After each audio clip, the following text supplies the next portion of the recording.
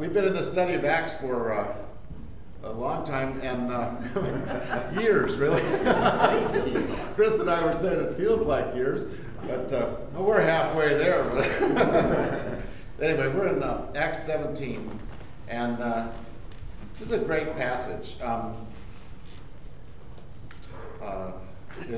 We'll start about the middle of it. And I'm reading from the Message today just because Eugene Peterson has a great translation, and it's a little bit longer passage. So, the longer Paul waited in Athens for Silas and Timothy, the angrier he got. All those idols. The city was a junkyard of idols. He discussed it with the Jews and other like-minded people at their meeting place, and every day he went out in the streets and talked with anyone who happened along. He got to know some of the Epicurean and Stoic intellectuals pretty well through these conversations. Some of them dismissed him with sarcasm. What an airhead. Others, listening to him go on about Jesus and the resurrection, were intrigued. That's a new slant on the gods. Tell us more. These people got together and asked him to make a public presentation over at the Areopagus, where things were a little quieter. They said, "This is a new one on us. We've never heard anything quite like it. Where'd you come up with this anyway? Explain it so we can understand." Downtown Athens was a great place for gossip. There were always people hanging around, natives and tourists alike, waiting for the latest tidbit on most anything. So Paul took his stand in the open space at the Areopagus and laid it out for them. "It's plain to see that you Athenians take your religion seriously. When I arrived here the other day, I was fascinated with all the shrines I came across, and then I found one inscribed, 'To the God nobody knows.' I'm here to introduce you to this God, so you can worship intelligently and know who you're dealing with. The God who made the world and everything in it, this master of sky and land, doesn't live in custom-made shrines or need the human race to run errands for him as if he couldn't take care of himself. He makes the creatures. The creatures don't make him. Starting from scratch, he made the entire human race and made the earth hospitable with plenty of time and space for living so we could seek after God and not just grope around in the dark, but actually find him. He doesn't play hide and seek with us. He's not remote. He's near. We live and move in him, can't get away from him. One of your own poets said it well, we're the God created. Well, if we are the God created, it doesn't make a lot of sense to think we could hire a sculptor to chisel a God out of some stone for us, does it? God overlooks it as long as you don't know any better, but that time has passed. The unknown is now known, and he's calling for a radical life change. He set a day when the entire human race will be judged and everything set right, and he's already appointed the judge, confirming him before everyone by raising him from the dead." At the phrase, raising him from the dead, the listeners split. Some laughed at him and walked off making jokes. Others said, "Oh, let's do this again. We want to hear more." But that was it for the day, and Paul left. There were still others, it turned out, who were convinced then and there and stuck with Paul. Among them Dionysius, the Areopagite, and a woman named Damaris. So pray with me. Lord, we are probably more like the Athenians than we'd like to believe. And so teach us from your word how we can let go of our idols and let go of our self-made beliefs and begin to trust you. Thank you that you are present and not playing hide and seek. Thank you that you love us and pursue us through it all. Give us the courage to trust you. That's our prayer today. In Jesus' name, amen. You know, this passage has been used a lot. I used to teach preaching at Fuller Seminary in their doctoral program, and people would always use this passage as an example of how great Paul was as a preacher. You know, he'd walk around and he'd hear everybody, and then he'd find ways. He'd even quote the Greek philosopher, you know, at the end there, a poet. And but I always looked at it weird and went, well, wait a minute, there was no real response. if he was so great, how come everybody walked away or just said, well, let's try this again, you know? He had 2 conversions that day. And so it wasn't all that. He wasn't like Billy Graham or anything. But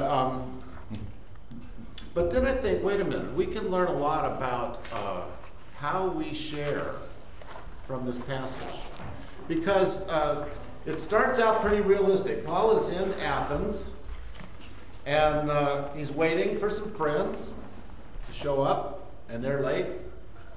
And he does what he evidently normally did, which is walk around and talk to people and listen, pay attention.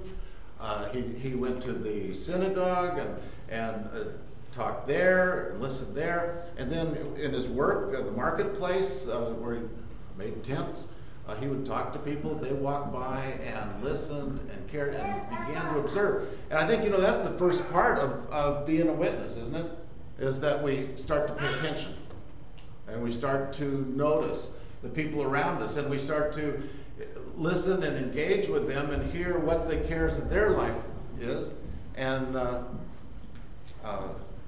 my old boss at New Press, Bruce Larson, used to describe it as somebody's like an island, and we row around in a little rowboat until we find a place to dock. You know, if you find an interest or a problem or an issue, and then you pull your boat up there, and that's when you start the relationship. I always thought that was a nice image, although I don't do rowboats. But the thing is that he did this, and the more he heard, and the more he discussed, and the more he observed, what's the Bible say? The angrier he got. He got frustrated. He was angry. He didn't like what he was hearing and seeing. And then it begins to shift, and we hear about these 2 philosophical groups, the Epicureans and the Stoics, right? Anybody have beginning philosophy? Okay, so basically, the Epicureans, this is your brief lecture on philosophy here, and the Stoics, they had one thing in common. They both agreed life is short and meaningless. Fantastic. So they had that common ground. Then they went 2 different directions on what do we do about it, basically.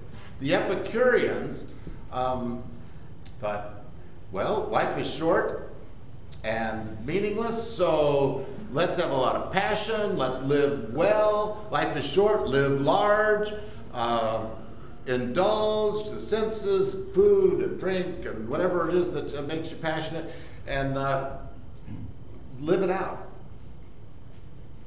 The Stoics believe life is short and meaningless, so they went the other direction, which is if you're in a lot of pain and problems and struggle, don't let it show. And keep control, self-discipline, high morals, for no purpose other than you just deciding to do this. So you have the Epicureans on one side, living large, and you have the Stoics on the other side saying, hold back. And both of them felt like they could control their lives this way. And in the midst of it, evidently, there's all these little idols and shrines and temples and symbols to help people make their life more substantial, basically. Right? I mean, that's what the idol's for. It's to give substance to your life. If you have hopes and you don't know if they'll come true, you have this solid thing to hold on to.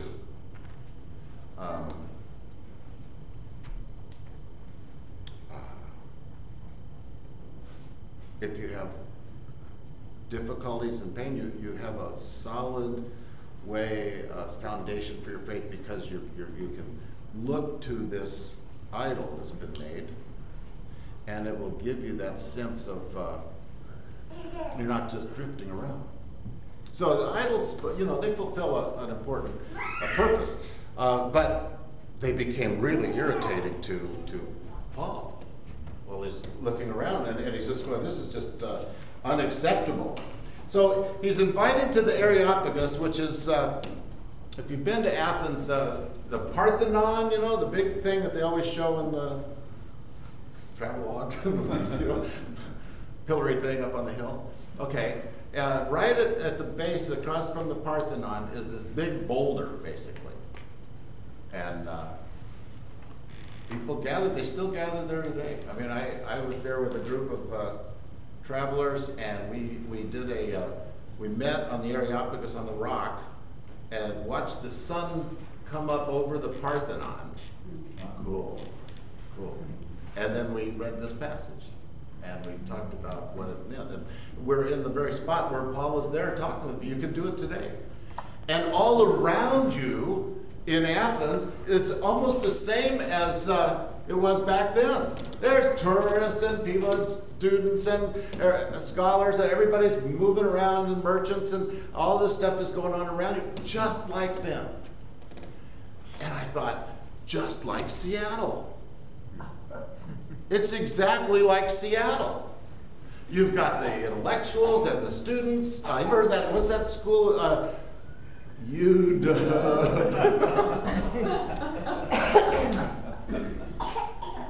Yeah. When I just, this is off the subject, but when I first came here, like in 1981 or so, and working in the U District, and some of the people kept talking about the UW, and I didn't know what it was. What is this UW? And they looked at me like, I have now learned it's that place of idol worship over. But I mean, Seattle's a cool place because you have tourists, and you have well, now we have a big, not a merry-go-round, but a sideways merry-go-round. What do they call it? Ferris wheel. Ferris wheel. Yeah, a sideways merry-go-round. There you go, right there. Anyway, so we've got that. We've got, you know, the Space Needle. Yeah, we've got things so tourists can come here, but then we also have the locals who we all know that we're so much better than them. And, you know, you can always tell the tourists because they have raincoats and boots and umbrellas, you know. The locals don't, because we know it's not raining yet, but it will down the road, you know. And so, anyway, you can tell the difference. And this is an epicenter, the Northwest here is an epicenter for creative, new, religious, funky thinking, you know. That's, we're leading the nation in funky thinking. Faux religion, you know. And very much like Athens. And philosophies abound here. And then they disappeared and new ones come up. But, so we're very similar to that. And how do we live, and how do we relate to the people around us? At work, or in our neighborhoods, or even, honestly, even in our families? How do we relate? How do we witness? How do we share the reality of a living God who is present, not just an ethereal gas off somewhere, you know, but present and involved in caring, and a tangible Savior who's risen from the dead? We're speaking of which, did you see in the paper yesterday that they've been doing some research at the site in Jerusalem where the tomb is, and they've gone through these layers of marble now, and they've found that they think they can get down through there and find the original limestone walls of the cave that Jesus was buried in, and they're now doing their work to go down in there, and they're saying this is a huge discovery. Well, I just want to tell them, there's nothing there. Okay. You know, just saying, you know, this is gonna, yeah, this is going to be really disappointing. But anyway, that work's going on, and that tomb is they're going to find out it's empty. Or I blew my gig, I'll tell you that. It's not. But both the Stoics and the Epicureans, see that segue? Both wanted life their way. Whether they did it by pursuing passion and indulgence and richness, or whether they did it by morality and self-discipline and rigorousness, either one, they wanted it their way. They felt like they could control it. And I can't help but think that our world is filled with closet Epicurean and Stoic folk. Sometimes our churches are filled with it too. And for no other reason than they're just wanting to control their world. And honestly, I like having choices, don't you? You like making up your own mind, and the idea of submitting to God who loves us and pursues us and has a plan for our lives. It can get a little nervous, you know. Years ago, there was a Volvo ad. And I loved it because it really showed this kind of tension. Like, this is what the Volvo ad said. There is an inherent conflict built into our lives. We long for... Oh, wait. No. That's my words. Volvo ad. It didn't sound like a Volvo ad, did it? No, those were my words. We'll get to them later. See, this is what happens when you don't preach for a week. It's just like it's all gone. Anyway, okay, so here's the Volvo ad. Let me see if this one makes a little more sense to y'all. Let's see. You have choices. I do, I don't. That's very Epicurean and Stoic, isn't it? Yeah, anyway. That wasn't in the ad. 1 kid, 2 kids. Public school, private school. Start your own business, plan your career. Stock market, CDs, buy a performance car, buy a safe car. Desire, need, passion, responsibility. Yes. That was a childish amen. Or is it, desire, need, passion, responsibility. Or is it responsibility, passion, need, desire? Got to get them in the right order. The dichotomy of life stares us right in the face every day. Choices that define how we live our lives and what's important. Where we choose to live. What schools to send our kids to. A family vacation? Any vacation at all. Protect the ones you love? Take skydiving lessons. Can one be responsible and not be boring? Dreams, reality. Questions we all ask ourselves every day. Then here comes. Can a car company possibly have all the answers? Yes. No! At least it's truth in advertising.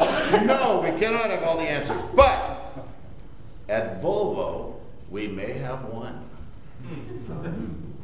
What is that? You are in charge. Well, it is that way. Pick your life. How do you want it to be? Do you want it to be safe and responsible, or do you want it to be exciting and adventurous? Do you want it to be pleasure-filled or disciplined? Pick your life. What a cool ad for the Epicureans and the Stoics within us, right? Which is it going to be? Family responsibility and safety, or skydiving? And some of you made your choice. just saying. Well, we have a tension. And it just like the tension that the Athenians were experiencing there in the Areopagus. And I think that Paul is so wise to come in and say, wait a minute. It's not yours to choose. It's not this or that and you're in charge. The whole point is, there's a God who made you and made me who's in charge. And we can deny it and we can act as if it weren't true and we could act as if we really are the creators of our own world. But that's not reality. And the reality is that this God who made us and knows us and loves us and calls us by name has invited us into a relationship that is revolutionary and life-changing and transformational. Now, I told Will that the title of this message is Conflict of Interest. And the reason is that I think that we have inside of us an inherent conflict of interest. I have it. I think you have it too. You can argue with me about it on the Areopagus. I'm not here. Okay, now we're going to get to my words. We long for personal intimacy, and we cling to autonomy and self-interest. We want intimacy, but we also want our own thing. We want to experience meaningful community. But then we resist whatever it is that might restrict our personal freedom.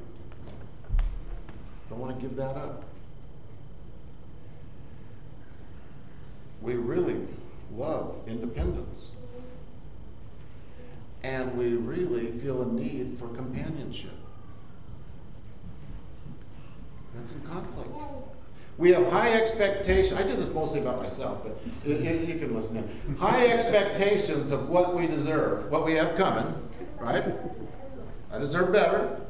But then we match it up with feeling low self-esteem and inferiority. How does that work? I know.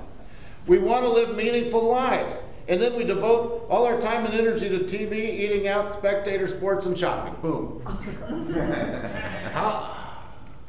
got a conflict of interest. We honestly, and I believe this about every one of you, we honestly want to make a contribution to other people's lives. We want that. You want that. And at the same time, we passionately guard our personal space and our comfort zones.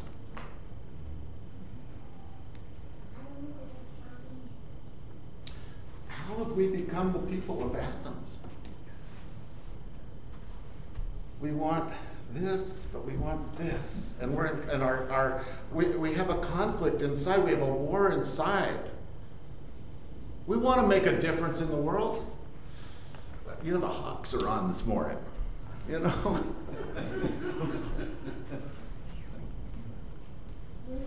We want to be in community, and we want to know and be known, and we want to love and be loved, and we want intimacy, and we want our personal space, and we want to be left alone, and we don't want to share. They're both true. It's time that we take seriously the unknown God that Paul found the shrine for. The God we don't know yet. Because it does matter. The philosophers at either side thought life is short, it doesn't matter. And we make our choices. God tells us life is short and it matters immensely. It matters immensely.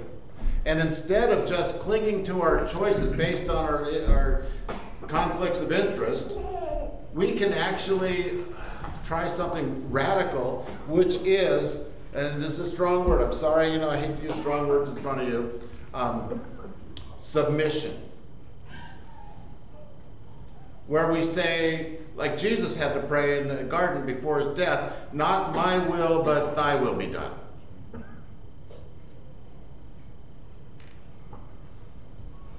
Have your way in me, Lord. Today, I'm not going to choose based on, do I want this or do I want that? Do I need this or do I need that? We're not going to do that. We're going to base today on, Lord, what would you have for me? What would you have for me to do? What would you have for me to say? Who would you have me talk to today? Who would you have me notice in the crowd and pay attention to? What part of a conversation, Lord, would you say, that's the dock where you could pull your boat in and make a connection that could change a life?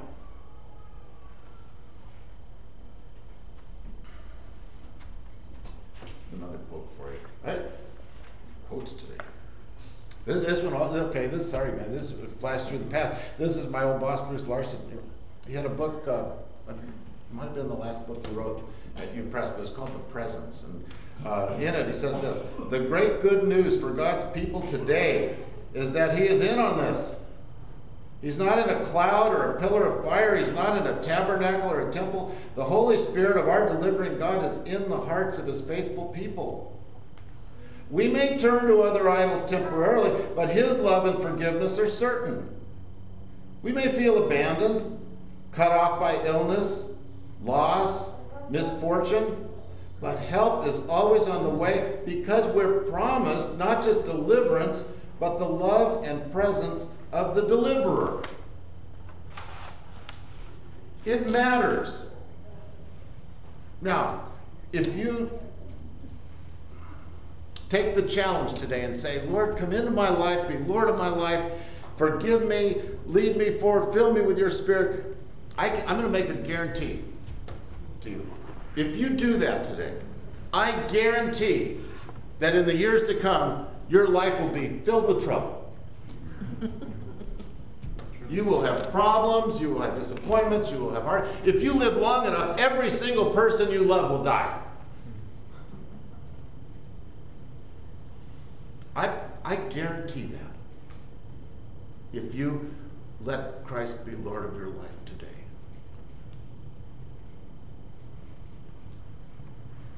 Well, then what do we have? What are we left with? You know what we're left with? The love and care of the deliverer who said, I'll never leave you or forsake you. You're not alone. And life may be short, but it's not meaningless. It does matter. Your life matters. Your life matters to the Lord. Isn't that strange?